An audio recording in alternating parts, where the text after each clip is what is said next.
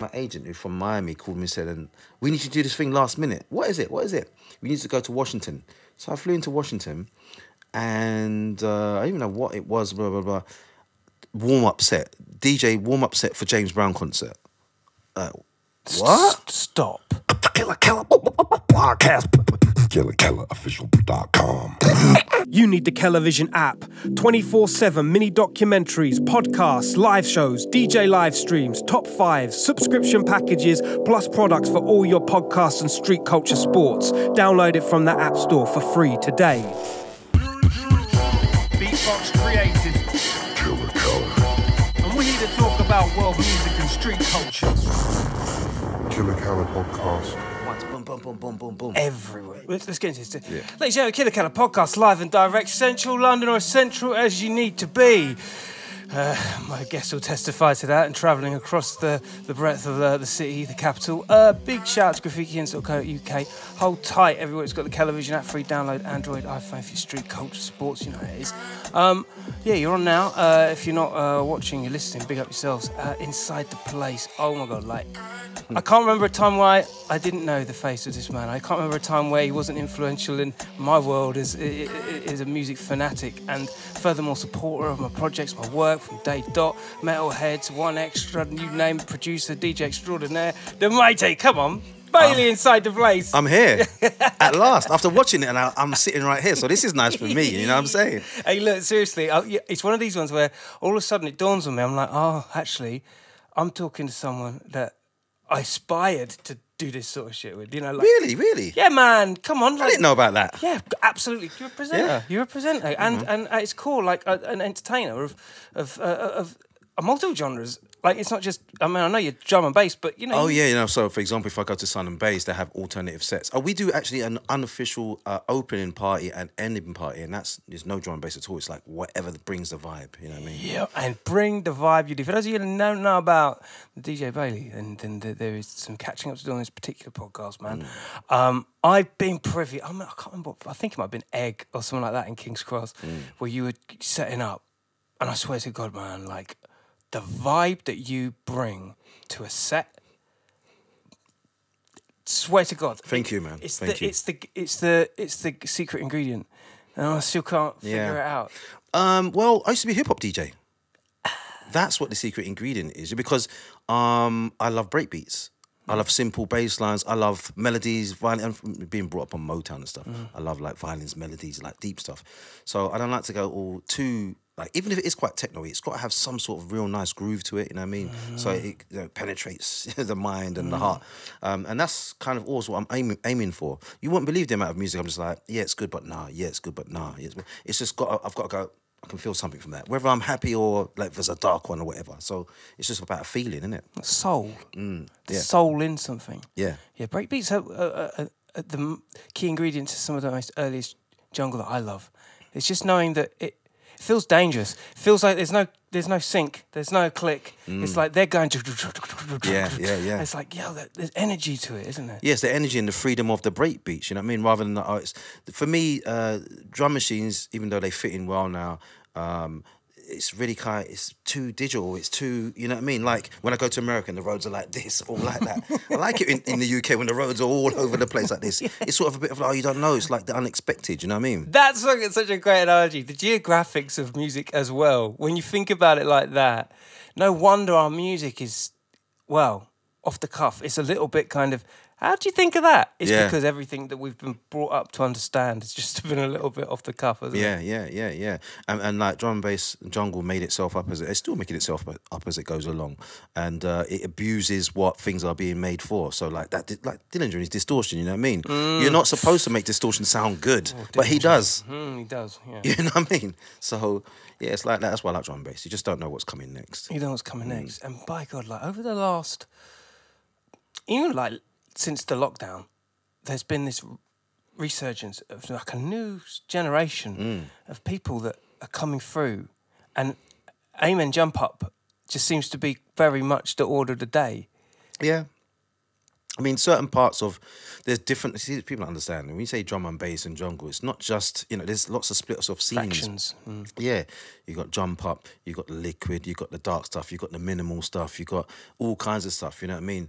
And it's just at the moment jump up is just having a moment. You know what I mean? Right? It will never disappear. It will just like something else will come along. People go, oh wow, what's this in this dark side or whatever? What's this over here? Just at the moment, there are actually a hell of a lot of new, young, talented producers in jump up making really cool shit when it's really kind of not necessarily like jump up, it's kind of something darker to it, and that's what I like. That's why I like Hazard stuff, because he has that dark tinge to it, and I love it, man. You know what I mean? That's so interesting you say that. There is like a if you put it in the scan of a Mario, starting a Mario Brothers game where you've got all the whole island and you've got to go around it to get to each level. That's drum and bass in my mind. It's like different layers of different areas and different parts to it. You could never really put your finger on it, can you? You don't even know what the next level's going to be. There's going to be a moment when, like, all of a sudden there's this amazing liquid stuff around. Not that there's not amazing stuff now, but there's going to be a moment where it's like, wow, who's this new producer? And then next thing, your collection or your music selection is just... You realise it's grown in that area, and then you're into that vibe for a minute. You know what I mean? I don't like to pin myself down to any vibe. I just like to go with, well, I've got a batch of this and I've got a batch of that, and I like to run with that. Yeah, your record collection as a whole. So you've been in it for a long time, and like you say, the hip hop aspect of your flavour, the kind of things that you're into from a outsider drum and bass world, like you must have a vast kind of knowledge and understanding of records. And oh yeah, and my good friend, big respect to AJ Scratch, Hard Noise. Oh, hold tight. He knows. We can go deep on breakbeats, let alone the actual tracks themselves. You know what I mean? He comes down, we talk music and you know what I mean? Go through some of the old Hard Noise demos he's found as well. Yeah, man. I mean, like, because of buying physical records, if you say to me, oh, this tune, I can like instantly picture, the spine of the track, what colour it is, because I put my records into, like, here's the blue colours, here's red, here's black. And if someone says, oh, Royal Run, Upstate Now, oh, that's yellow, let me just pull that out, go to the yellow section, you know what I mean? What? That's bonkers. That's like what happens when you buy records one by one. You remember taking it home, you're like, okay, yeah, you play it for a bit, and then you say, right, you belong here, you know what I mean? And you can find things quickly, a grey section, white section, blah, blah, blah, whatever the spines are, and it's sort of like a rainbow, selection of stuff. That's the synesthesia in that. It's like that feeling of, like, because it's a colour and it represents an audio, it's almost like these are the creative buttons that you push as an artist, isn't it? Next Plateau, that's all red, right? Red and black. You've got Tough City, that's like pink, with the yellow and green on it, you know what I mean? You've got flipping early Prism records with Big Daddy Kane and Biz Markie with the blue. It's got blue, and it's like, you know what I mean? I just remember all that because you remember all the labels, you know what I mean? Yeah. And they were all, I had to have the imports, you know what I mean? None of those, Champion Records, thin, wobbly. Not in it. Without the spine shit. Yeah, really thin. Yeah. With the UK remixes a lot of times. Yeah. I want the import with the cellophane on it. And then I take I'm so anal about it, I would take, after you like open it and that, I would tape the top of the cellophane to the inside so that it stays with the cellophane on. Because it starts ripping after a while. Oh, you did? Yeah. Oh, yeah, I did. I do all that, man. You know what I mean? So, how many records have you got? Something like over 8,000. Oh, look, man. That's a really... I know, it's an endless question. Look, it's confession time. Spice alert. Switch it on. Talk to me. I sold all of them. You sold all your records? I sold all 8,000. They're all gone. What? Bulks, I sold them. You sold them? I sold them, all of them. They're all gone. So where are they now? They're in, I don't know where they are now. Really? Probably split off and whatever. Are you serious? Yeah. Like my life's collection, that is about 8,000 records, all gone. So what have you put them onto the hard drives, right? I bought a lot of CDs, I ripped a lot of them, and I got a lot of MP3s. Basically, what it was, I had so many records. The place where I'm living now, they were never there, and they were 5 minutes away, like not that long a walk. 8,000's a lot, isn't it? At my mum's house, and I was like, yeah, but how often am I using those? You know what I mean? They've got memories, like the trips to the record shop, all individually. Imagine them individually bringing back 8,000 records. You know what I mean? They've got stories there, but is the format more important than the actual music itself? Because when I put the music on, it's how that makes me feel. I don't care if it's on the cassette, it's on a CD, or I hear tunes and I'm like, wow, I've got to have that. You know what I mean? So now it's all computerized, and I have even more than ever now because I can go, oh, let me get that, let me get that, let me get that, and it's not taking up any more room than the hard drive. Yeah. But to, do you miss them? I've had dreams about them. Yeah, I've had I do dreams. my tapes, my mixtapes. Yeah. I wish I'd never got rid of the things, you know. Yeah, I wouldn't get a hold. It's only, see, when I'm doing this sort of things, there's things I've given away, even like T-shirts and trainers. If I can't get them back again, I ain't giving them away. I know I can get these things again. If I really want that record, and I've toyed with, let me get that record and blah, blah, blah. But like, okay, I'm going to play it once and it's not going to be used. If I say, all right, I want to play this track, I go to the computer, and there's the tune. It's quicker, you know what I mean? I have to put the turntable on, da-da-da-da. By the way, I'm never giving away my turntables. Never. I would be shocked and appalled if you did. I've had those with...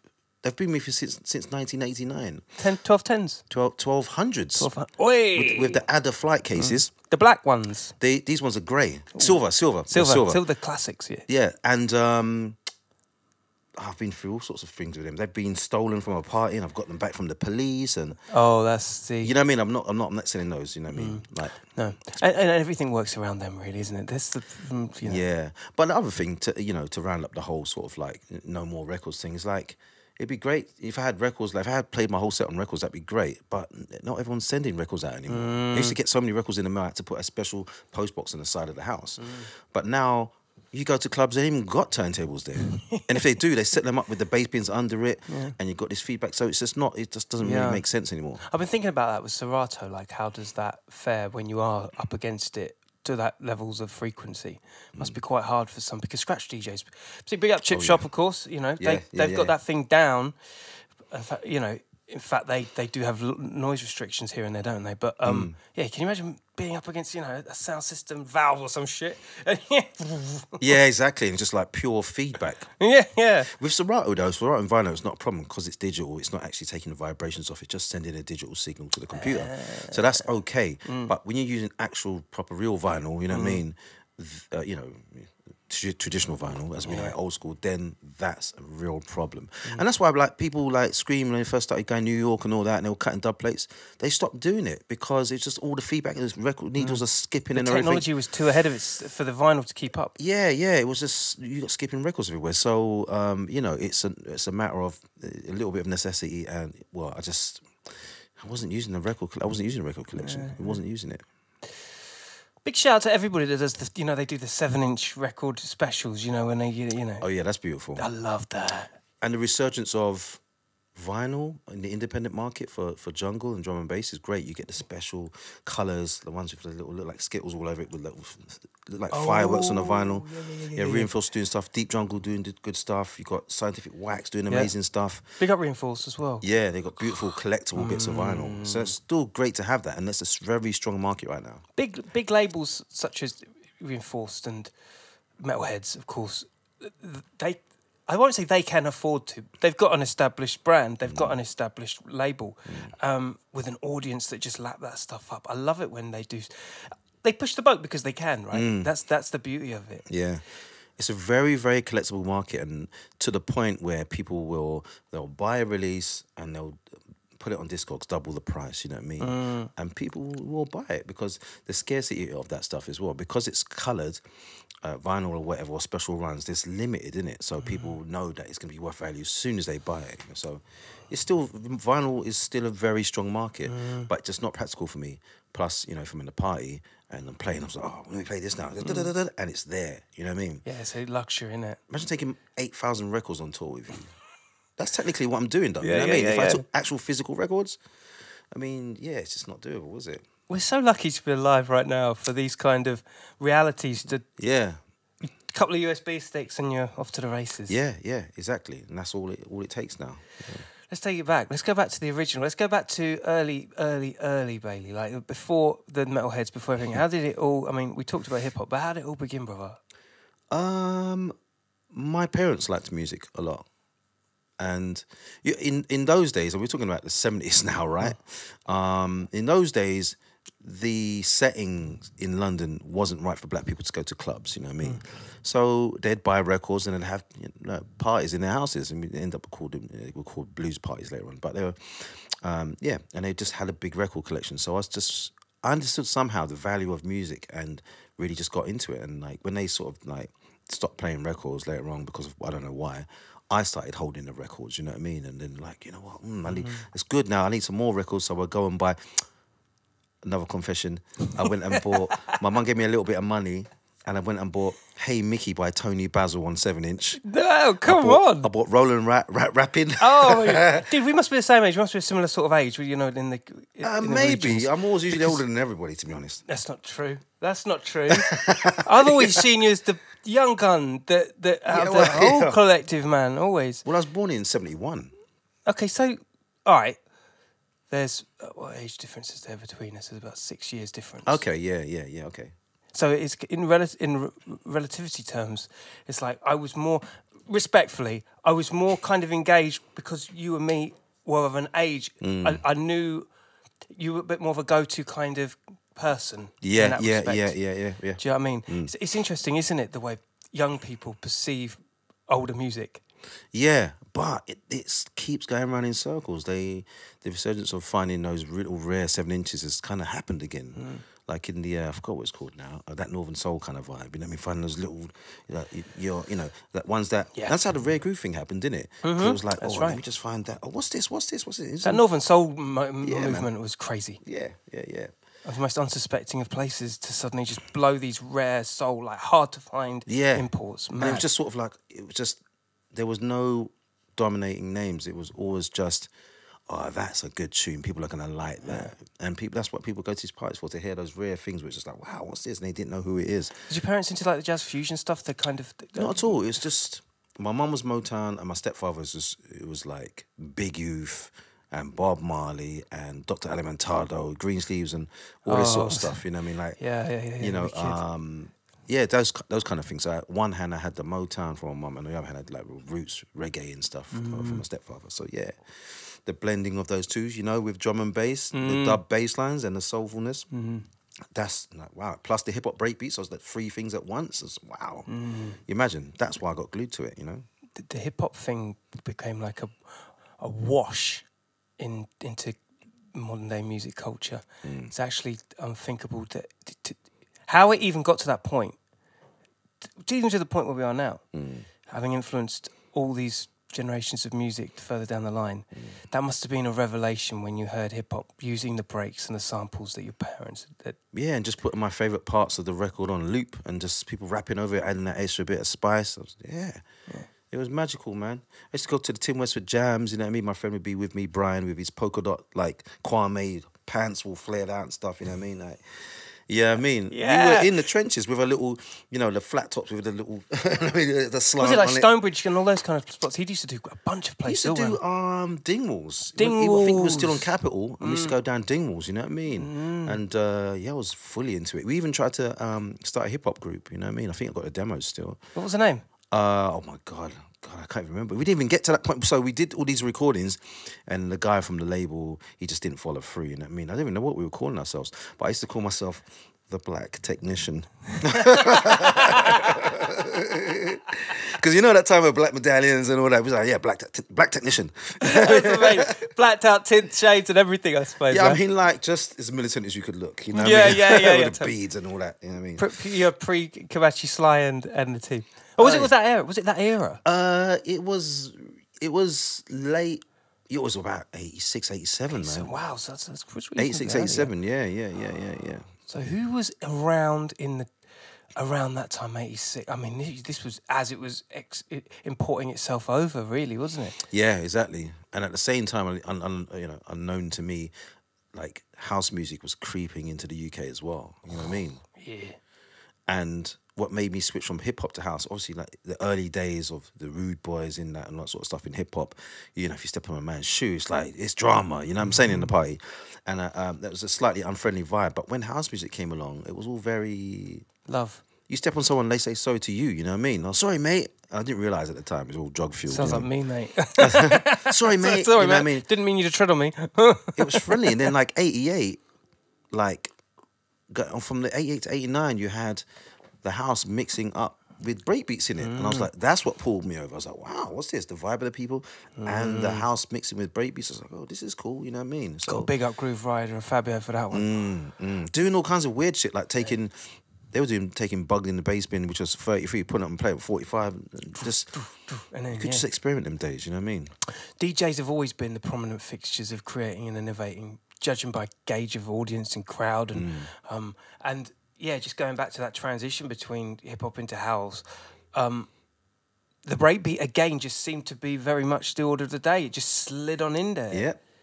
Yep, and that's my thing, the breakbeat, man, the percussive element, you know what I mean? Just the tribal thing of the drums. That's why I don't really necessarily like the drum machine things unless the melodies are really nice. You know what I mean? I've got to have at least if there's a little shuffle of a breakbeat in the background to give it more swing. Then I'm quite happy with that. You know, but I just love a breakbeat. What is it about drum and bass, man? What is it? What is it about drum and bass that makes it longevity and makes it feel so everlasting and endless and just a constant, ecosystem? It's a direct reflection of everybody's lives. Like before, I mean, even if it's got no lyrics in it, you know what I mean? You can hear everybody in it.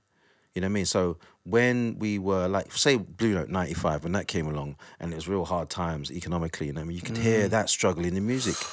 You could hear the aggression. You could hear the breakbeats. You could hear the dub bass lines from the influences of, like, you know, I mean, Afro-Caribbean people. We were blah blah blah. You could hear the techno influence coming in from. You could everything that was around us in London and in the UK. You could hear it in the music, and that's why you're drawn to it. Plus the energy of it and. There's so many dynamics to it. There's a lot to it. So much to it. And there's just there is. I mean, we'll get into the more commercial side of it as time goes because. In this conversation, I really want to get a bit into that Blue Note time, and how was that partnership with Metalheadz, Goldie, Doc? How was that alliance forged? Because you were there from its inception, pretty much. Weren't you? Yeah. I mean, so I was working in Apple Records in Croydon, which is actually the birthplace of dubstep, you know. And so this is before that happened, you know what I mean? I was saying drum and bass on the first floor, and. That was exactly the moment when a record came into the store, Metalheadz, new label, you know what I mean? Drums, whatever it was, Drums 95. I think it was Drums 95. Drums 95. And the other side was like Rider's Ghost. It was a green label. And then just through being on pirate radio stations and my good friend MC Flux introducing me to Chemistry and Storm, they said, hey, we're doing this thing called Metalheadz. Do you want to play? I was like, yeah. I didn't know how big it was going to be. I was like, yeah. And then I went down there and it was like, I discovered that it was Goldie and Doc Scott started the label. Chemistry and Storm were looking after the management of the label and stuff like that. Crazy. Yeah, man, it was all sort of like, in the beginning, like, there was using potato stamp and that sort of stuff to the label. It was really kind of a small budget thing, but with Goldie as the front man, you know what I mean? That's what kind of makes it really just, like, really shine, you know what I mean? So, it was a mixture of, like, just a lot of people who are passionate about a certain thing. And Goldie having come off of Reinforced with that dark sound. It was, like, sort of, like, more of that, you know? Important of having a brand, I think it's the name, the logo itself, but when you've got a fierce frontman, all of you actually, when I think about it now, like, there was such characters, there were aspects to this whole label. Everyone had their own little thing, and the thing with Goldie and his energy, you don't have to know him to feel the energy. Like, he brought that whole, because he used to, like, go down to AWOL and hear Randall play the Reinforced dark stuff and all that, and just be literally swinging off the poles of the DJ booth, just hanging around it and swinging, you know what I mean? Oh, and Wolf whistling as he does and stuff. He brought that energy right into, you know, carried that on energy right into Blue Note for the Metalhead sessions, and it was just infectious, you know what I mean? And then you'd hear just the same way Groove Rider and Fabio and everybody was experimenting with the music. You know, the room was full of producers, full of people hearing some stuff and then going, wow, there's influence. They go home, they want to make something more interesting, or not. They won't copy styles. They would be going, I want to make something more weird and more deeper than that. And then you just build this huge catalogue of really interesting music because they're just experimenting. That's what Metalheadz gave you the freedom to do. You know? Do you feel like overwhelmed by it all? Because, like, you were at an age where it's like, and also you were under the wing of these guys that were creating this label, and you were part of the machine almost. Yeah, I mean, I wasn't aware of what I was involved in. It was just happening. You know what I mean? You're just in the moment, and you didn't know. You couldn't have seen ahead, but we knew that. I mean, the vibe was. We just cared about the vibe at the time. That room was packed out. You had the Gallagher brothers coming through. You had Lady Miss Keir coming through. You had Davey Bowie passed through. Casual. You had all these, like, celebrities passing through. Actually, you know, when we was at Dingwalls in Camden, I see Scary Spice, and Baby Spice were in there. So yeah, throughout the years, It's like we're onto something here, gentlemen. you know, it's like, these people interested. We must be doing something right. right. Yeah. It spoke to the nation. That's what it did. Yeah.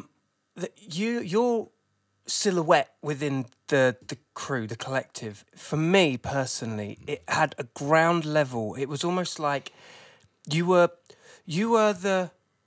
one of us. Do you know what I mean? Yeah. Like you were the person in my humblest where I thought to myself, yeah, I can relate with him because he's one of us. He's like he would be in the dance floor dancing.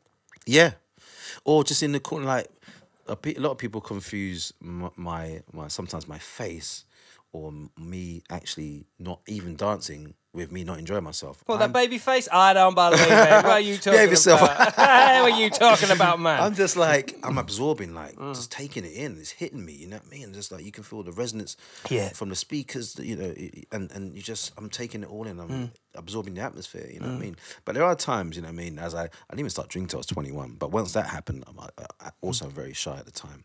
And drinking made me just like, just dancing, enjoying myself more, you know what I mean? Was drinking a thing? Was that a thing that? Oh man, I could do with that out of my life as a crutch. To be quite honest, yeah, it's I mean, one of those... I'm sort of easing up now because I've noticed the little belly's growing, and I don't want none of that. You know what I mean? So, yeah, I feel but you. in those days, it's like, yeah, it wasn't important. Like people, old friends of mine from school now, we go somewhere, have a drink. Like, oh my God, you used to drink orange juice and stuff. They was known for that. They're surprised. I started drinking really late, you know what I mean? Yeah. But it made me discover a lot about myself, you know what I mean, and be really comfortable with who I am rather than just sort of like this shrinking violet in the corner, listening to music, you know what I mean? But yeah, man, it was a lot to take in at the time, man. It was a lot to take in, so I'll just be like this in the corner, like this. Yeah. Just like the rest of us. Yeah, I mean, I was never sort of like, well, I'm Bailey, I just played. I was just like, yeah. You know, it was nice to give as well as be part, you know what I mean, as well as it was nice to be part of it as well as enjoying it as like I saw myself as the punter as well, you know what I mean? That's what I've really valued about like seeing you play. And I think that connection, it runs in tandem with hip hop and any other genre. When you see a guy, Mr. Thing, DJ Mr. Thing, for instance. Oh God, yeah. Do you know what I mean? He's another one. I'll put you in the same stable as them as like they'd be doing this at home. Yes. Do you know what I mean? Yeah. They just happen to be doing it here in front of you. Yeah. It's that kind of thing, right? Exactly. You couldn't help it. You just couldn't help it. And it was a great escape for me, you know what I mean? My parents weren't the richest people. So when the music came along, I had something to just, you know, to occupy me. And like, I'll never forget the day. I think it was 1980, I think it was 89 when Big Fun by Inner City came out. Woo! And I bought that, and that was my favourite record at the time. I bought the import on KMS and all that, yeah. And my mum come home from work, and I was just I had a box room, you know what I mean? And my mum, I was just dancing in the doorway like this. Dun, dun, dun, dun, dun, dun, dun, dun, dun. My mum looked at me like I was crazy, but she didn't understand how important that release was for me. Like, wow, the music was going right through me. So music has really looked after me, like mentally, you know what I'm saying? Whereabouts is your family from? South London? Yes. I was born and bred South London. Born in Battersea, lived in Tooting, went to school in Tooting. Same school as Sadiq. Is it Sadiq Khan, yeah? Yeah. That's same school? Yeah, Sadiq, I think. Is that the mayor? Yeah, something like that. We went to Ernest Bevin, you know what I mean? He was like the year below me, actually. Really? So I went to Tooting, and then we moved over into Thornton Heath, and I've been there for like 30 whatever years. So South. South, always South, you know what I mean? Yeah. I've always wanted to try other places, but you know, now the missus has come along and she just loves it. So it's like, okay, love is love, man. We'll just stay here. Yeah, you know what I mean? Yeah. It works. Yeah. One extra was where you helped me immensely, particularly with the remixes and records that I was doing at the time, man. Big up for that. No, you're welcome, man. All day. It's good is good. Yeah. There was this early adoptive attitude to DJs and One Extra of that time. Big up Excalibur as well, another UK hip hop. So many people that I just feel like, you know, it was almost like clear deck, we've got a new business model, but for the time, you guys were the ears to the streets, and One Extra really didn't have a clue you guys were doing it. How did that all come about? One Extra really wanted in the beginning was that pirate feel to it. You know what I mean? For me, how I got on there, I'm the same guy that introduced me to like house music in the early, that crossover period, in the early or mid 80s. Was the same guy who had a friend who had a partner who was working at the BBC, and it was just like, you know, he hit me up saying, the BBC is starting this new station. It's going to be called Network X. That's what it was called originally, Network X. And, you know, would you be interested? I was like, yeah, sure. Like, you know, again, same Blue Note situation. I didn't know what this, you know, what was in front of me. So, yeah, I tried. So I went down to Yalding House in central London, which is where the BBC Radio 1 studios were at the time.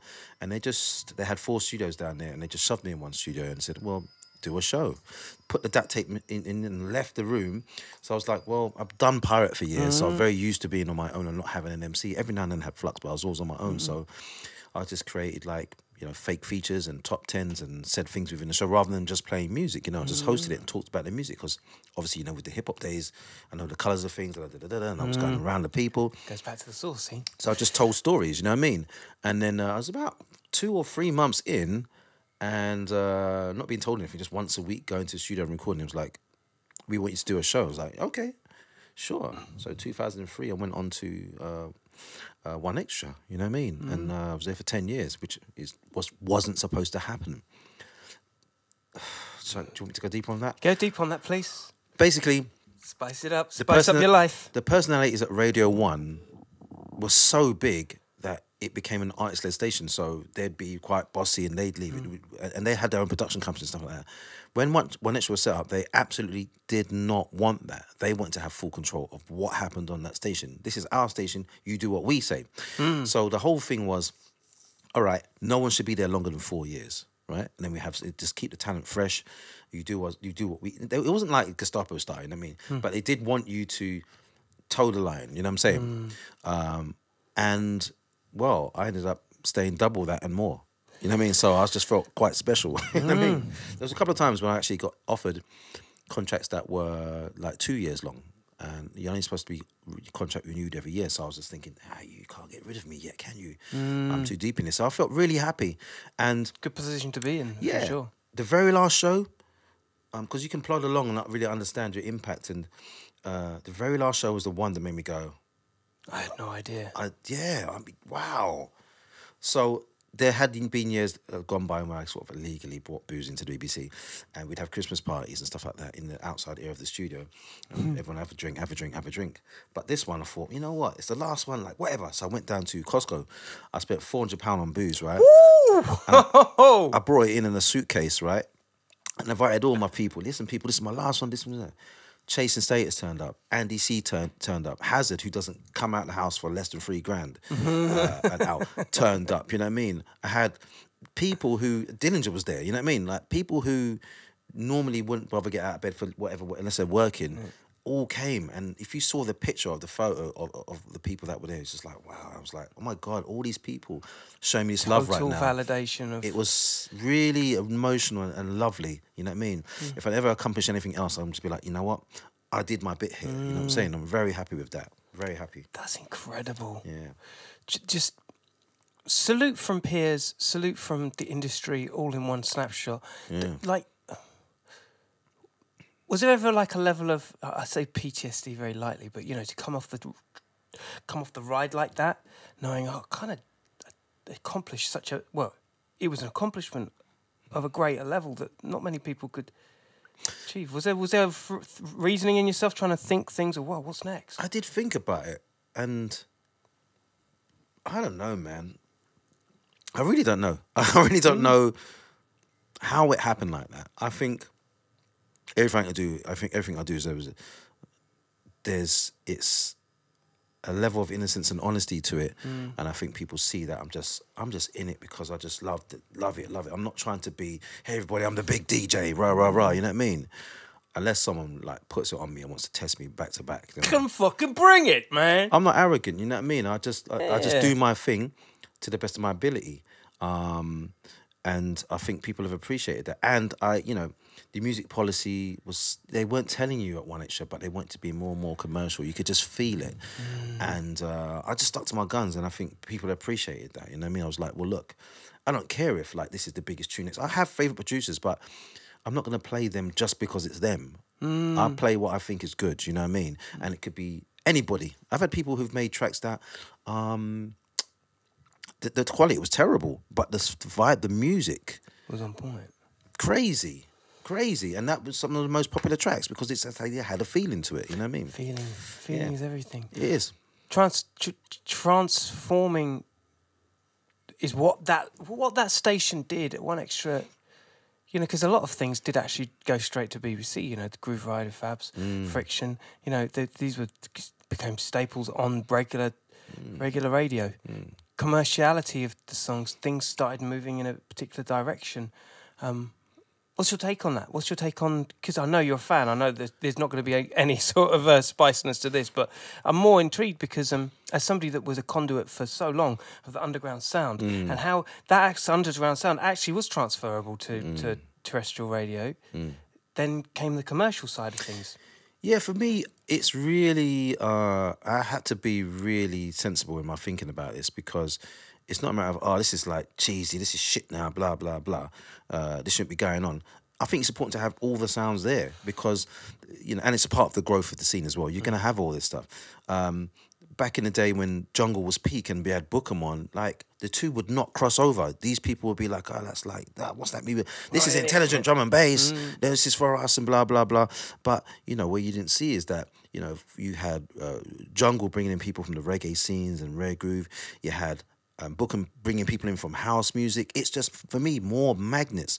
So with the commercial side of it, same thing again. There's going to be people that might be like a little bit of rock or something and say, oh, you know what, Pendulum, they're all right. Yeah, let's go to a few drum bass raves and get pulled into our scene. It's very, look, how many artists have you seen that said, sorry, everybody, like, I'm not in this way, but like they've sort of taken off to do other music. They've gone away. And then they come back. There's so many of them.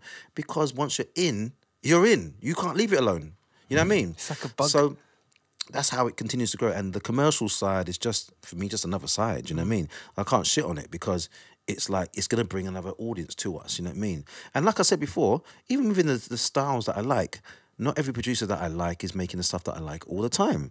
So, you know, take it or leave it. Even on some of the commercial stuff, I've liked it, blah, blah, blah, you know what I mean? Jump up stuff, I've liked it. It's just a matter of, it's tune by tune for me. It's never, oh, this is shit, you know what I mean? The only thing that's can be really sad is when the money comes in, those who are in the positions of power often tend to ignore the people whose knowledge they used in order to get themselves there, you know what I mean? They're not all sort of all glorious about it, but the people who don't know anything about it, like some agents or whatever's promoters, they just see, oh, this project, yeah, blah, blah, blah. But, you know, that's why I was really happy, actually, that Chasing Status took Brocky on tour. They respected the roots, you know what I'm saying?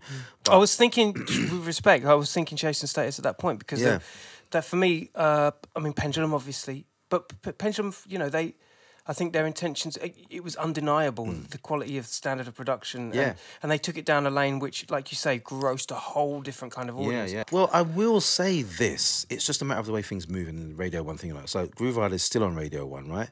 Yes. They did, I don't know if it was on tour, but they booked Groove Rider several times to play before they went on stage. So I know that happened. But the problem is, when you got someone like Groove Rider championing their sound, and then it blows up, someone else on a more well-known show on the Radio 1 can play the same track, and then they get the recognition for it. Take the heat, and Groove Rider don't get it. Exactly, and that's kind of what's been happening a lot, and that's what I kind of really don't like. You know what I mean? Like, it's hard to know, innit? It's like drum bass is quite faceless, but it's like I really. It'd be nice if people take a look back at where that, follow the line back to where it came from, and then you can get the real core of what it's about. I totally feel you on that. I think going back to source, respecting the lineage, super key. Someone like Westwood, we'll go back to Westwood, you know, he's really fought his corner really well. And actually, you know, unless something extremely surprising and curveball ever happens, Westwood can do no wrong as far as, I just feel like he's been there from the jump, as has Groove Rider. And yeah, even if you're not a chasing status or a pendulum or you know, a Goldie, and you're working in the industry, you're working as a PR or a publicist or an agent, you need to respect the lineage. Yeah. It would be nice. I mean, it's just not going to happen, is it? It's not going to No. happen. It's not going to happen. Let's face it. Yeah. But it would be nice, you know what I mean? But I see these things, you know what I'm saying? I think that's the first time I talked about the Groove Rider situation, but I've seen a lot of situations like that, you know what I mean? Where it's sort of like we are nurturing and growing this thing, and then it blows up enough, and sort of like someone else with whatever big branded name plays one record and they get all the props. It ain't right, you know what I'm saying? It ain't right. But even in my career and with the drum and bass scene, I'm really about being the tortoise and not the hare. You know what I mean? It's really about longevity. Yes, So it is. Groove Rider will find another, you know, pendulum and other things to like champion and blah, blah. And we are constantly taking, building, and it goes. Taking, building, it goes. Taking, building. You know what I mean? Yeah. We are forever here. You know what I mean? It's been years now. You know what I'm saying? Like how long we've known each other. It's just nice to see you and be like, oh, you're still here. You know what I mean? Totally, dude. We're just doing our thing. We're the vehicle for what goes up. You know, we're dragging it. You know, from from underground level, and you know, hopefully making, you know, giving some people some love, and then getting them some notoriety and stuff. That's kind of what our role is, I guess, and I think we've had to accept that. And I mean, talking about Tortoise and here, all right, let's talk about Madonna. You know what I mean? How many times has she reinvented herself? Yeah. That's what, when you're up at that level, you either keep coming up with new concepts or you're gone. You're as good as your last record. True. You know what I mean? Yeah. So I'd rather just be, all right, the guy behind the scenes, all right, let me just do that and do that. And yet, I'm having a long career now, a very long career. Yeah. And as a contender as well, because just to interject and add value to that, like you're there, you're still, your relevance is, it's more than just a fixture. It's like you're part of the tapestry even now, doing stuff. Yeah. It's great. Always there, and like, you know, and unfortunately, a lot of this, whether drum and bass is popular, it seems to be dictated by the magazines that don't give a shit about us. Yeah, it's true, 100%. Unless something's happening, you know what I mean? Oh, Jungle is dead. There's been articles out, Jungle is dead, do you know what I mean? Like, really? It never stopped. It never stopped. British pub PR, they do that. They did it with punk, didn't they? They Yes. did it with UK hip hop. Yeah. They did it with drum and bass all the time. They do it with drum and bass. Yeah. Jesus Christ, like seasonal to them. It's like, well, actually, just because it's a British genre, just because it doesn't mean like the rest of the world still loves it. Yeah. You mean I've seen you travel bare places. My God. I didn't even know about holidays, right? I tell you, man, the places I've been to, I was like, what am I doing in bloody Costa Rica? What's going on? This is the only venue they've got where they would have a Damien Marley or whatever, and we're in there playing drum and bass. Like, wow. I've seen some things, and like, there's places I still want to go to, but it might not happen. I know people have been to Kuala Lumpur. There's regular drum and bass nights in Hawaii. You know what I mean? Like a regular drum and bass night. That's how drum and bass has travelled. You know what I mean? Groove Rider and Fabio, they must be just sitting there thinking to themselves, oh, fucking hell, like, how did this ever come around to being like this? Do you know what I mean? Just those little, was it Heaven? It was one of the early spots, wasn't it? Yes. That's when they got brought from the room club night Heaven. upstairs. It got two packed, and Yeah. they brought them into the main room. Legendary Yeah, stories. man. Yeah. Tell us some stories. Give us some. I'm like, okay, it's played in the field, it stays in the field, but there must be some awesome out of body, imposter, what the fuck am I doing situation that happened abroad. Give us some crazy tall story. Wow, I don't know. There's so much that, I mean, they come out in conversation rather than me going, right, this moment. Oh, you know what, actually? You know what? Go on. I was in, where was I? I think I was in New York one time. And my agent who from Miami called me and said, and we need to do this thing last minute. What is it? We need to go to Washington. So I flew into Washington, and I don't even know what it was, blah, blah, blah. Warm-up set. DJ warm-up set for James Brown concert. What? Stop. I can't remember what it's a huge basketball thing. James Brown was going to come on, and I did a warm-up set. I was like, and I didn't know until I went back, and my mate who lived there said, "Do you know what that was?" I was like, "Wow, really?" Is this readily known on the internet? No, not That's really. No. I was incredible. like, James Brown. My God. You warmed up for James. Yeah. I didn't know. I didn't see any billing or nothing. I just was Like went through the back, blah blah blah. Got on the stage, played my set, and the thing is, I wasn't staying. It was all time, so I flew immediately. I flew in, did the set, flew back to New York immediately after. Obviously, you know, the budget was there because that's what I mean. Yeah, yeah. So, but at the time, you didn't know what it was for. I was like, I'll do this it. is really weird. You know what I mean? Oh, it was James Brown. What? No, couldn't believe it. Could not believe it. Yeah. Those are like. That's just like nugget stories, man. Like those golden moments, they build your armor on you. You know, you become really sold on yourself. You know that you can handle any situation. Fly on a plane, quickly get down there, don't know what it's for, get paid, I'm out.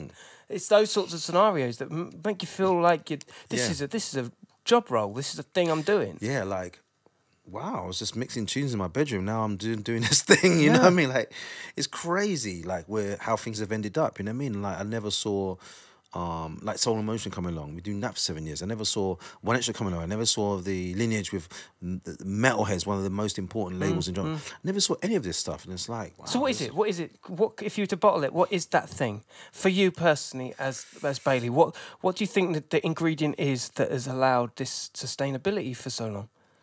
I think a level of honesty within the music I play, even at. Gosh, when I did Metalheadz last weekend, that went bonkers, right? And on the MC's going, the DJ's DJ, and I was like, what does that mean? You know what I mean? Sometimes promoters will book me and say, just do a Bailey set. And I'm like, what? What is a Bailey set? It's true, man. There's tunes that we all know, and there's tunes that people definitely want to hear that they don't know about. So there's a difference between playing what you think that people want to hear and playing what you know they need to hear. Like, you need to hear this. Not playing like, oh, I know this is going to work. Play just like, this one, you've got to hear this. And it's that excitement for it, you know what I mean? I'll dig and dig and dig. I get sent loads of stuff. I get about 100 tunes a week, right? And I get loads of absolutely crap tunes, you know what I mean? And I listen to everybody. I don't care what level you're at, because it's that effort that gets you those little special ones, you know what I mean? Like, wow, who's this guy? What's this tune? Hit him up, get some more. And I think it's that amount of effort which counts. How many hours do you spend on listening to tunes, demos, tracks? Yeah, because of other things, I have to spread it over a couple of days now. So, you know, maybe once a week on a Wednesday. A couple of hours. Just till I can get through it. It's about 4 or 5 hours, you know what I mean? And while the music's playing, I'm like, putting the dishes in the dishwasher, and I'm tidying the place up and blah blah blah, and just doing that thing I meant to do last week. That multitask shit, you know, that things that's music. Yeah. Oh yeah, not that one. Go back to the computer. Oh yeah, that one. Save it. You know what I mean? Yeah. I listen. I listen proper from the beginning. You know what I mean? I don't just jump in and go to the drop, because you don't get the whole story of the track. Then I come from the beginning and I listen. So I go, yeah, I do or I don't like it. And I think it's that effort of like really thinking about it, because it's not even just.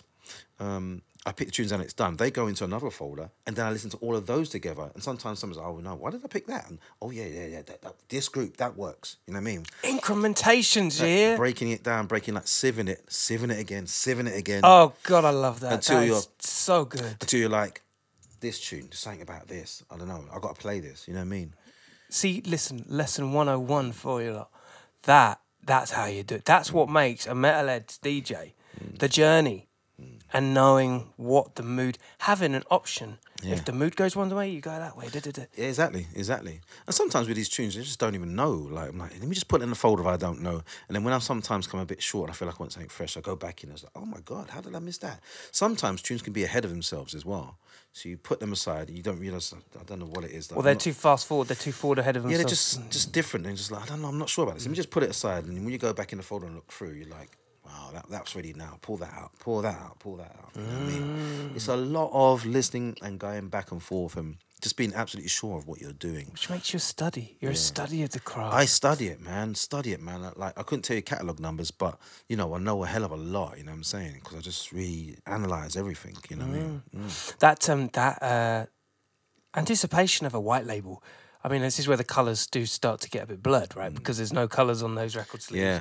And some of them don't even have writing on them. Yeah. That must have been a crazy time for you, where you were just like getting bundles of like, you know, freshly pressed vinyl, and you're just like having to sift through the stuff, huh? Well, imagine I worked in a record shop, so I had access to all this stuff. There you go. And as standard, like, SRD anyway, they would send you every week. Hold tight, SRD. Oh, I ain't heard that name for a while. They send you a package of records. Like, here's the test presses or promos.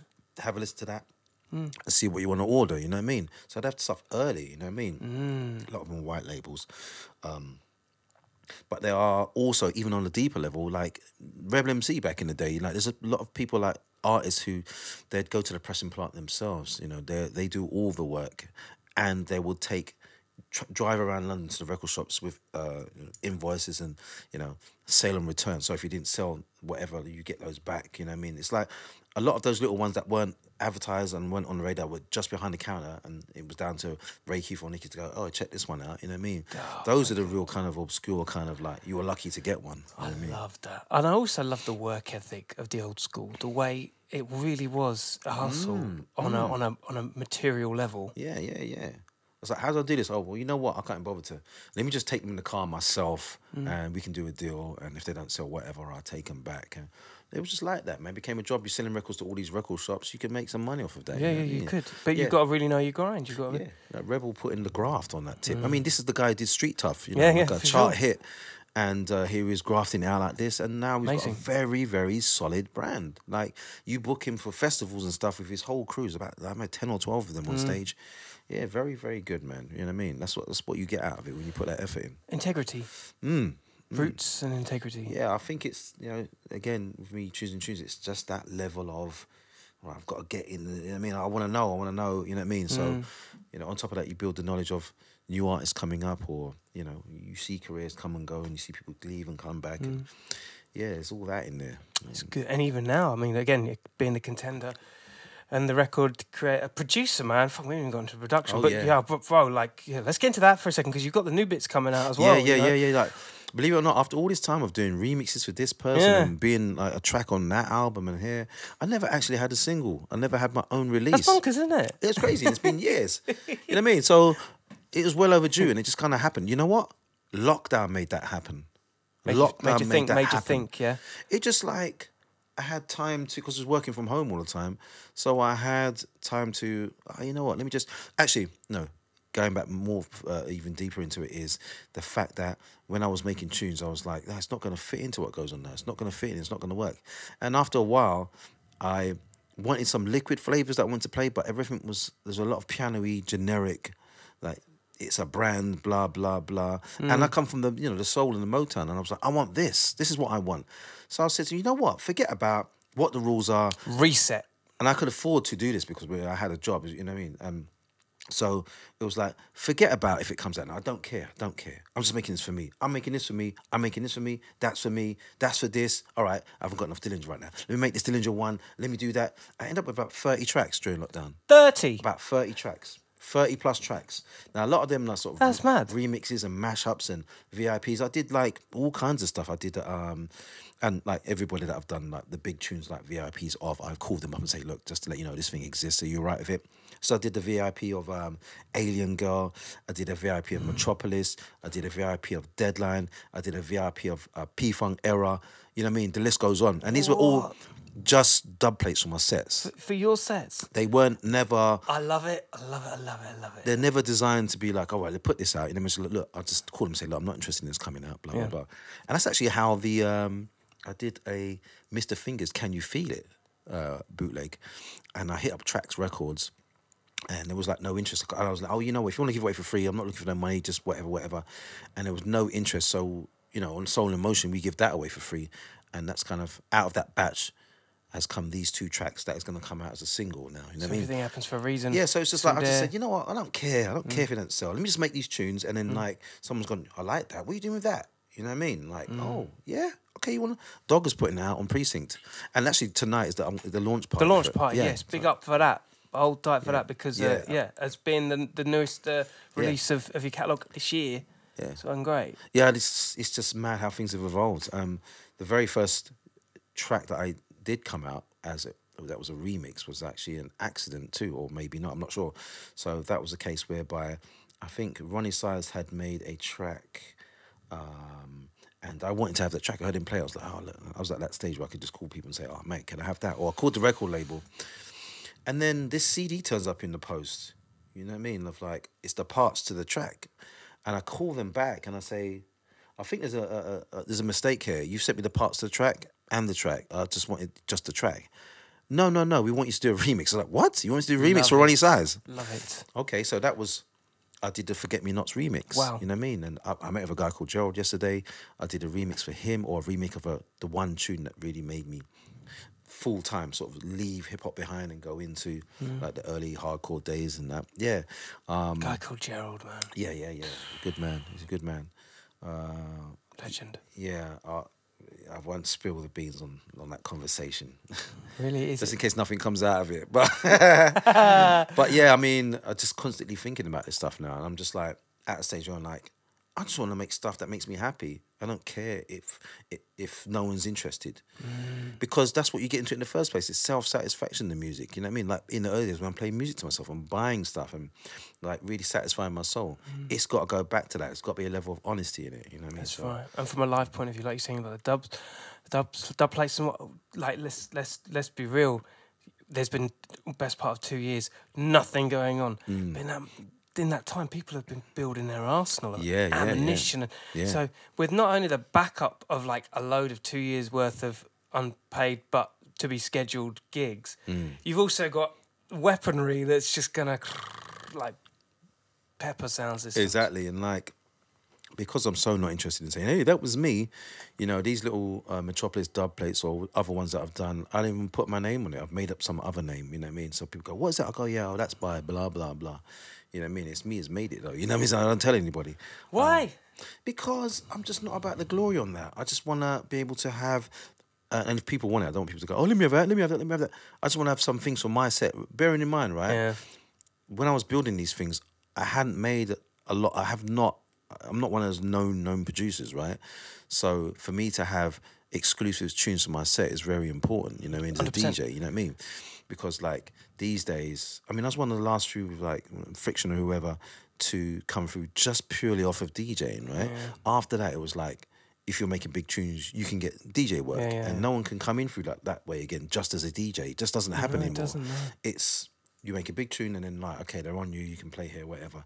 And so it's important for me, for someone who wasn't making tracks, to have, you know, there's A bespoke set. exactly. And I think like, oh yeah, you want to hear more of this? I've got this stuff. You know what I mean? You'll have Like, to book me. yeah, you want to hear that? I've got those, you know, and I've got more. You know what I'm saying? Yeah. I've got loads. Really? I've got a lot. Yeah. Just loads of weaponry. Like, People DMing me going, oh, what's that alien thing? And I'm like, oh, yeah, because there's an audio. mind your business. There's the one by audio. So there's audio and that other one, and there's another one as well. So, and there's another one. And I don't say, oh, that's me. You know what I mean? That's actually it's extremely calculative when you think about it. Is when it? you think, yeah, I'll do. What was it? Why? Well, Okay. it's thankless on your part. I mean, yeah, everyone's got a little ego rub here and there. You know, even the most timid of people. But what I really value about that is the Daft Punk effect, the incognito of the actual song themselves. Yeah. It's almost like, oh, it's just that version of that, da-da-da. Yeah. Because it leaves a mystique and makes people run around like thinking Yeah, that yeah. Herbert's trying to find the thing. Yeah. When you're really just sitting back saying, well, actually, it's me, and you're never, ever going to be able to find it. Yeah. That's so cold. And, you know, for me, I feel like a lot of the young generation have been brought up with the internet and stuff. We're quite spoiled. Yeah. You know, they just think because I'm an email away, they can just ask me for any track. You know what I mean? I mean, this is like, I'm talking about like other DJs and producers. Oh, I heard you've got that. I heard it in a set. Can I have that? No, actually, I'm so, it's so awkward. I end up not saying anything and I accidentally air them out. You know what I mean? Because I was like, how do I reply? How do I say no to this person? Like, these are my efforts that got me these, you know, exclusive tunes. It's a sport You mentality. know, it doesn't mean that you can just go, oh, I've heard that. Can I have that? It's just not like that. It just don't work like that. So that's why also on the tunes, I'm sort of like, you don't need to know. So the moral of the story is he's a fucking good guy. Don't ask him for shit because he's worked his ass off to do it. You know what I mean? Don't put him in a comparable situation. There's all kinds of, you know, I've got my selection of unreleased Dillinger tracks is bananas. Oh my! The you've selection got- of how many? unreleased How many you got? Bad Company. I don't know. I don't know. How many bad companies have you got? I've got loads of unreleased Bad Company. Because of course you're the radio DJ, so you've got all these. Yeah, but you bits. see the thing, like, I know these, like, you know, you hear old tapes from back in the day and like you might have heard something and it's like, oh, no one's playing it anymore. That hasn't come out. Who's what? Brian, this tune, do you know about this? Oh yeah, it's blah blah blah. I'll send it to you, and they know I collect these, so they're sending stuff out. D-Bridge is calling me. Ed up Russian D-Bridge. Obstacle, Virus Vaults. He called me to compile the albums because Really? I'm the guy that collects all that stuff and keeps it all. You know what I mean? So all the tech step stuff that didn't come out, I've got loads of that. I've got loads of the Dinge. I've got loads of like, you know, I'm just fanatical about getting this like that music, like that one that really, oh that, what's that? I need that. What's that? Chasing it down. So then when someone, so going back to it now, when someone hits me and says, "Oh, can I have that?" They don't understand the effort behind me getting that. It wasn't just there. I've had to chase it around and find out who and what. You know what I'm saying? Yeah, I do know. So that's why I'm just like, it's awkward. I can't reply. Yeah, You know what I mean? yeah, I feel you. It's so compromising, isn't it? Yeah. Because you know what'll happen. They'll take the shine for it, Or or they're just- not even that. It'll just become widely known, and that's what you don't Just want. rinsed, you know what I mean? Yeah. Like nothing special anymore, you know what I mean? And with the resurgence again, with the vinyl, with the vinyl doing well, people are starting to put out like unreleased stuff on vinyl and stuff. You had dubs from the Dungeon, which is what was it? Dom Roland's. Yes, his imprint as well, offshoot of his other label, and you got Deep Jungle doing that a lot. You know what I mean? And because they're doing so well, they know what they're doing. They're marketing it, but everybody thinks they can do it. So now there's phone calls coming in, the emails going, "Oh, have you got this? Have you got that?" And I have to just lie. You know what I mean? Because you're just on a rinse. You just want to rinse it. You don't care about the tune. And furthermore, if that is your music, you should have looked after that. It's not for me to hold this down for you. Some randomer hit me up recently. "Oh, I heard you got Voodoo Magic tapes," because they were never released. They were just for artists, and Flux was emceeing for them, so Flux gave me original copies. Can I have the tapes? I'll post them to me and I'll send them back. I'm like, why would I do that? I didn't hold on to these tapes from 1994 just to let you have them and get some glory. It don't work like that. And that kind of upsets me, you know what I mean? So I'm not That a sounds hoarder. to me like the more of the bugbear than anything else within the It's genre. like, I'm not here preserving stuff just for you to have it. I mean, the other day, I forgot about these flyers in my mum's loft. I got 8-9 boxes of flyers going back to 1991 because I come out the raves and I collect them. Some of them, they're still in the flipping plastic, or you can smell the print on them still. There's no awesome. creases in them. And now I've got people saying, "Oh, I heard you got these flyers." I'm like, no. I looked after this. You should have done the same thing. This is my collection. I'm a collector. You know what I mean? So I'm a collector of music and things to do with rave and that. And yeah, maybe I should put that together. And do Yeah, I was some just sort going to say this. I was trying to think of a pun, some sort of like Bailey Basement, book, maybe I should something do- that's from the underground, like with all this stuff. I need to do an exhibition or You something. need to do an exhibition or a book or something. Yeah. There's a lot You know what of you could do? stories. You could do like an online drop-in virtual exhibition where you haven't even actually got to take stuff out, but it could be all present, ever present. People can walk around in there and see all this stuff. Yeah, and just, because I want people to actually see these things, like this tape. This is from Mad. 1990 whatever, and no one's got this. Or I've got versions of tracks that artists don't have themselves. You have to do it yourself, bro. I'm going to tell you why, because a lot of those art cultural council things and people that use these museums to document, street culture, etc. Doesn't matter what genre it is, they just ask and take. Yeah, we need it for our archive. You've got your archive. You own that shit. You can go get it. I've just had 100%. a light bulb moment. I'm going to approach somebody about this. 100%. Yeah. You have to. Because if you're getting DM'd from people wanting shit, then there's an interest, isn't there? Yeah, and from like people that within the scene kind of know I have this stuff, but for some random person to say, "Oh, I know you've got this, can I?" It's like, okay, the word's out there that I've got the all whispers this are out. stuff, you know what I mean? And I've got a lot of stuff. I've even got the original, what is it? Metalheadz did a shoe with DC shoes back in the day. I never put on mine because I didn't really fancy them, you know what I mean? But I've still got those in pristine condition, you know what I mean? All this stuff needs to be seen, Yeah. I need to speak to Goldie actually again because he's just recently done the what is it? Collaboration with who was it with again? Shoe? No, it's like a really big fashion company. It might be Louis Vuitton. Yeah, Louis Vuitton. Yeah. He's done a record box, a metal one like that. It's worth about $3,000. I need to have shit. that. It's like a metal box. It's a record box. yeah. I need those. Those sort of things. I'm like, oh God, I've got to have that. You know what I mean? Not just because I want to be seen with it. You don't see me really posting that stuff. You know what I mean? And I've kept all sorts of stuff. Like my original dub plate box. I used to cut so many dub plates. I used to go Australia, New Zealand every year for 12 years, like annually. and I have so many dub plates. I had to get a custom flight case, So it for does my a dub fu- plates. yeah. Yeah. And it's been all around the world. You see all the flight stickers from different airline companies and But stuff. you built that for the dub plate because they're sensitive little fuckers. Those dub plates. Yeah, they are. Yeah. No, it was like some company. The record box came around with the rounded corners on it. Someone Yes, had right. designed a mini version of it, and I see Ray Kiefer when I was with one, and I was like, "Where'd you get it?" Oh, we got it on black market. Someone on black market and got one, and this box is just covered with Air Canada and Air this and Air that. You should see it. I put it on the internet, and people were like, "Wow, this is a piece of the history from the past." So I'm like, "Yeah, actually, you know what it is?" At the moment, it just holds hammer and nails, and you know what I mean. It's like my DIY box, but I'm just like, you know what? That box has got a lot of stories to tell. So that's why I think maybe I should put a little something together so people can see these things. People misunderstand the hoarded thing, isn't it? Because you said it a couple of times as we were talking, and when it comes to people's possessions and how they and what they're collecting, there's a lot of people out there that. I'm contributed to this. I just throw things away because I think to myself, well, I haven't worn it for 6 months. So what's the point? Or if things change, shit changes, doesn't it? Things happen. But if you're, regimented enough and say to yourself, no, I'm going to keep this.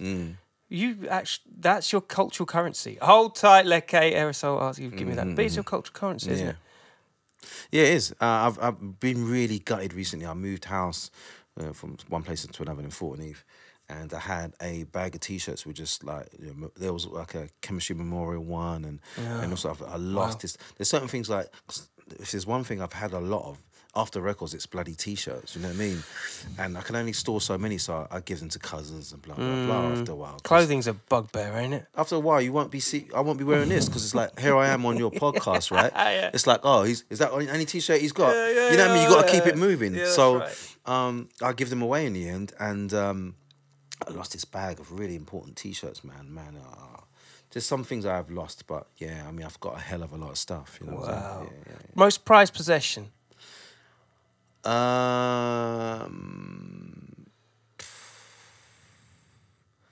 Weirdly enough, when Wu-Tang: The Pain came out on PlayStation, they gave that away in a special box with a blood drip in there. It had fluids in it, and it had a bottle of pills on it. I've still got the bottle of pills, and I make sure I keep that safe for some reason. It's like a Wu-Tang subscription, like bottle, like a brown bottle, but it's got mints in it, but it's supposed to look like pain. It's got pills in it. I think they're painkillers. And it's got the logo and everything. Yeah, it's got a logo and everything. So when lockdown happened and Shorty Blitz was doing his live streams, and they all said, "Oh, anyone who's got anything to do with Wu-Tang, find it now." Blah blah blah, because they do the Wu-Tang Day, right? And I showed these pills, and I was just like, "Where'd you get that from?" Hold on. What the fuck? Yeah. And that's just from a computer game, you know what I'm saying? But there's going to be others, but that's what comes to mind right now. I like to keep things like that because, like, wow, look at this cool little thing. You know what I mean? Let me keep that. You need to do a museum, bro. You need to make Yeah. Because, there's plenty of heritage there that just needs to be out there in the public. There's a lot of stories. There's a lot of stories. And these little stories, like the things with the Groove Rider and Pendulum and Brockin, and there's a lot of things that ain't spoken of that I think are really important, so people understand, that we, you know what I mean, the underground, we're just with the roots of it, you know what I mean. We're always there, and we don't, unless people are really blatantly exploiting us, you know what I mean. We don't really grumble about it. We know our position, you know what I mean. So understand what you have, where it came from, and I think it's important to put that timeline down, everyone to see all of that history, you know what I mean. It's a beautiful thing, man. Yeah. And the release is on its way, so we'll get this out as soon as possible. Yeah, it's gonna be end of the month. What's the date? I think it's like 28th. It comes out. Beautiful. The 28th. Shame about Carnival. That would have been gone down, wouldn't it? God damn it. And as it is, my favourite festival, Sun and Bass, where I've been going to for like 12, maybe 15 years even, every year. That's not happened for the last 2 years, so I'm gutted about that as well. Because you talked about, tell me a story, blah blah blah. I mean, if you talk about a special moment consistently, Sun and Bass is you go there and it's just like, it's not like any other festival. It's quaint. And for those who don't know where that is, whereabouts? It's in Sardinia. Beautiful area it's in Sardinia. of the world. Yeah. Yeah. Is it one of those kind of sun comes up moments while you're DJing sort of thing?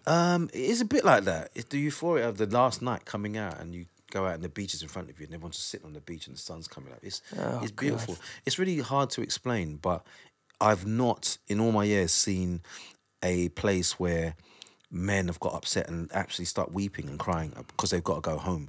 Ask Brian Bell Fortune about that. Ask Brian Bell Fortune how he's done it. It's hard to describe what it is, but it's something about that place and the people. Because there's no VIP areas, there's no champagne busing, there's no like bougie shit going on. You know what I mean? Everybody is just like, we're here. This is our music. You know what I mean? It's all one big community. You know what I mean? And it doesn't alienate anybody. You know what I'm saying? It's just a beautiful vibe. It's a real honest, how you hoped it would be without the egos and dramas and shit kind of festival. You know what I mean? It's special, really special. Yeah, man. Well, future's bright. Yeah. I mean, it is for me at the moment, at least. Anyway, there's so much going on. I'm darting around London doing this and doing that. You know what I mean? I told people a long time ago on my Facebook. I said, look, even if you don't really see me, my face as much as you used to, right? I'm always gonna be like in my bedroom playing music because this is what I like. You know what I mean? Like, it doesn't matter about me trying to, you know, things happen by organically, and they have. Like me being here with you. Yeah. I didn't want to call you and say, can I come on? But I really want to come on. You know what I'm saying? I really want. Such a pleasure to have you on. Yeah, dude. I really want to come on. But it happens organically.